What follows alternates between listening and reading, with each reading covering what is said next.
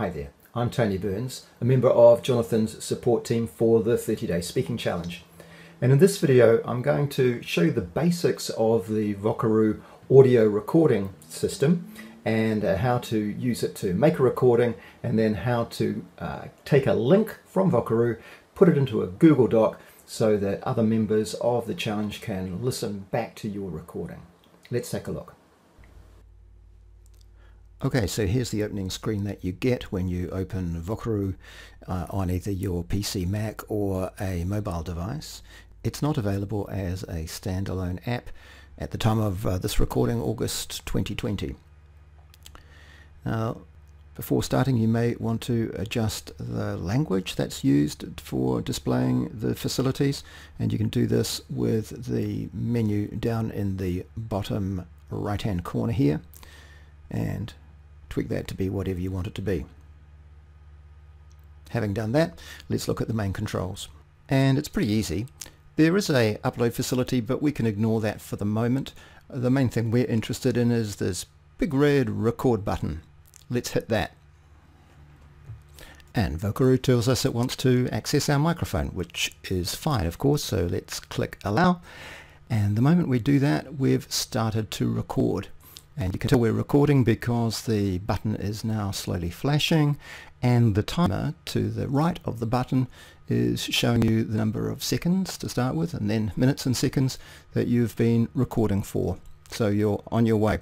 Now, to begin with, I suggest you start recording for roughly 10 seconds or something like that, and just some nonsense, nothing important, because this is just a test to check that everything's working. To stop recording, just press the red button again, and then the screen will change to look like this.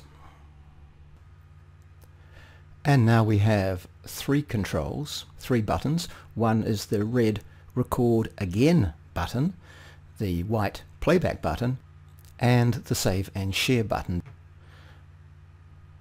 Now, seeing we just made a test, let's hit the playback button to check that we managed to record okay and the sound is fine. We weren't blasting the microphone, or we weren't too far away. The volume's okay. There's not too much background noise. It's useful for the sound to be as good as possible for the person who's listening to be able to focus on what you're saying, your pronunciation, etc., and not to be struggling to listen through poor sound quality. So it's worth getting that right. Let's skip ahead a little bit and imagine then that you've made a recording and you're happy with it. Then you'll click the Save and Share button, and that will bring up a new section of Vocaroo where you can copy the link to where your recording is saved on the Vocaroo server. You don't have to save it anywhere. They save it and they provide you a link so that anyone can go visit and listen to it. The easiest way to copy this link is to simply click this Copy to Clipboard link button here, and then that link will be copied into your clipboard, and you can head off to wherever you want to paste it so that people can find your recording.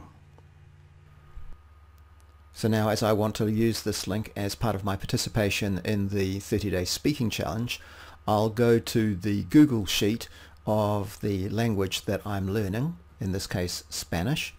I'll find today's day, which happens to be number 1, it's the first day of the month, and I will insert my cursor directly under the day that today is, and I'll type in my name,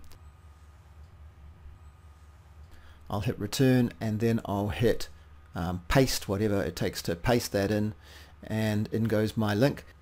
And then usually if I hit return, then that turns automatically into a link. If it doesn't, you can use the controls on the Google sheet to do that. But you want that to be a link, and then people can click it, and when they do, that will open that Vocaroo recording and they can listen to the recording you just made.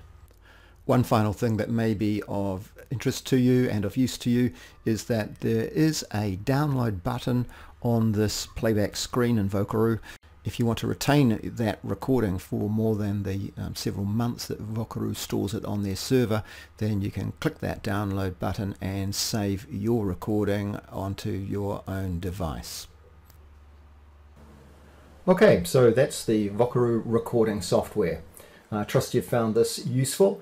If you have problems using the software, feel free to contact us via the Facebook group that's available for the 30-day speaking challenge. Go well with your recordings, go well with the speaking challenge.